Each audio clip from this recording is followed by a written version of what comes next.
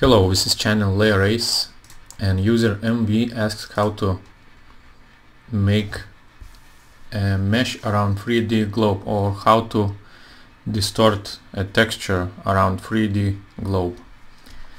So in this tutorial I will show you how to do this.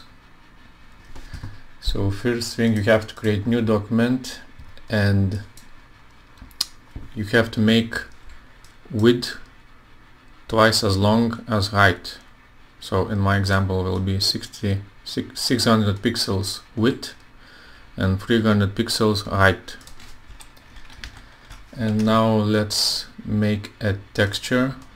This will be a quick texture, so you can see and get the idea how to make this. And your texture has to be seamless, and I'll show you how to create seamless texture.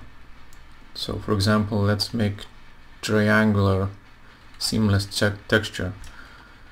Draw a triangle.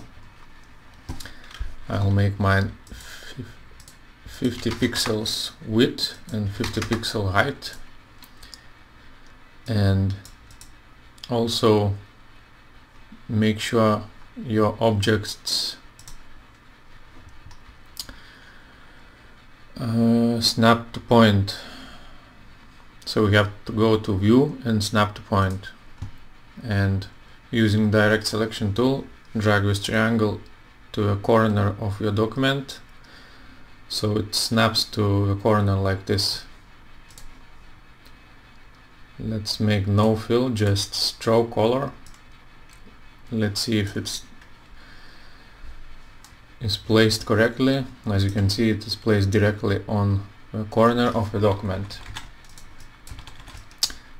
So now let's create a copy, and on keyboard click C while holding Control, and while holding Control click F to make object on top. Now holding Shift key, rotate like this, and using keyboard arrow keys move it to the right, and as you move it, it should snap automatically to the edge like this. Let's also make on our triangles rounded corners so it doesn't look sharp. And now again select everything, so Ctrl C, Ctrl F, and move it with keyboard arrow keys, and repeat this until you fill the width of the document.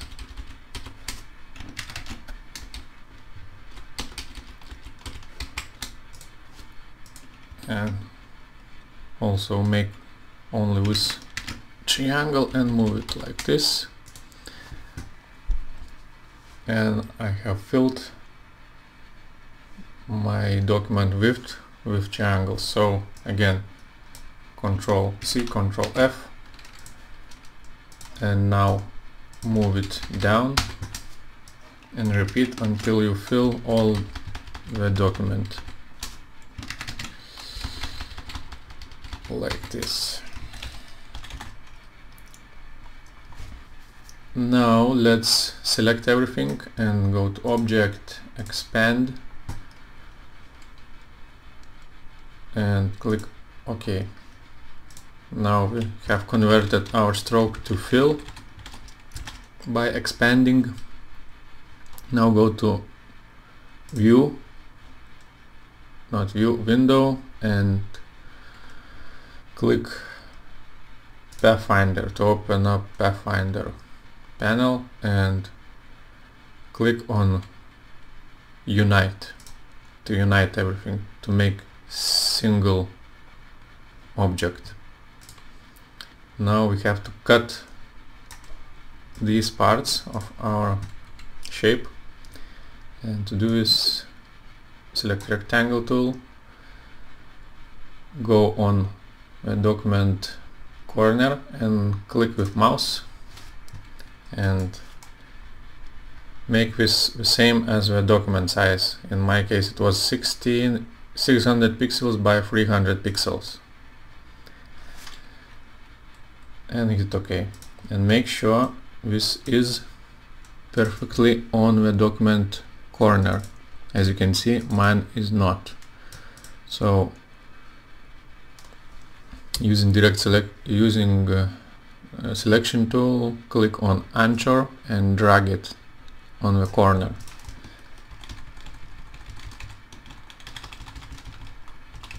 And OK. Now select everything, and again in your Pathfinder tool you have to click intersect, but you have to do this by when holding Alt key. So hold Alt key and click intersect. Now go to object and expand, and now you have a seamless texture, and you can see that it is seamless by doing this. Okay, let's try to resize it. Let's make this 300 by 150 and drag it like this, select it and make a copy. Ctrl C, Ctrl F, and using arrow keys move it to the right. Again select everything, Ctrl C, Ctrl F, and move it down, and you can see this is seamless texture, and you can repeat this as you wish. Now select everything and drag this to your symbols panel like this and hit OK. Now you can delete everything. You can find symbols panel by going to window and clicking on symbols. Now let's make a 3D globe. Select ellipse tool and drag an ellipse. Drag it while holding shift key, so it's perfectly aligned. And using direct selection tool, select this point and delete it. Now select these 2 points and join them. To join, hit hold the Control key and click J button. I'll go to Object, Path, Join. Let's make this light gray so you can see the texture. Now go to Effect, 3D and Revolve, hit Preview, remove the shading, go to on the surface and go to Diffuse Shading.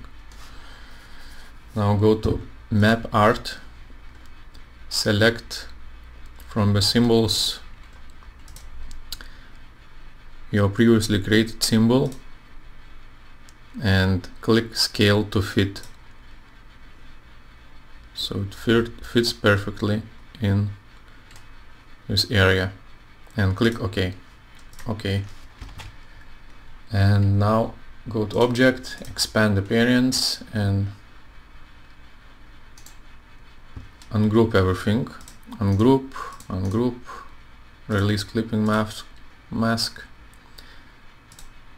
and now select your warped texture and you can drag it like this. This can be deleted, we don't need this.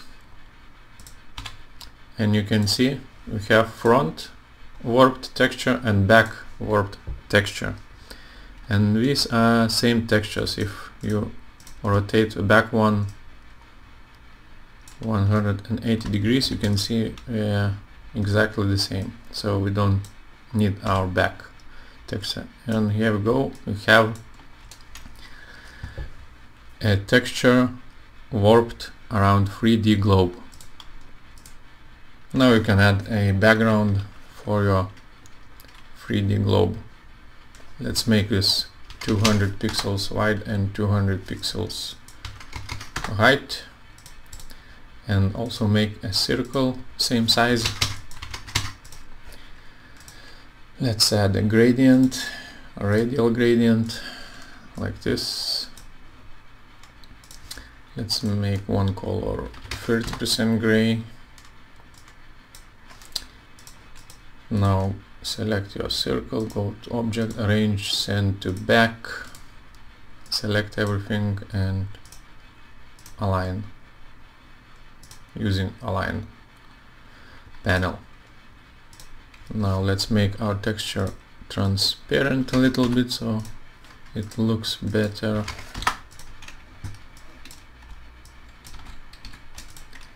So this is how you warp a texture around 3D globe. And okay, thanks for watching.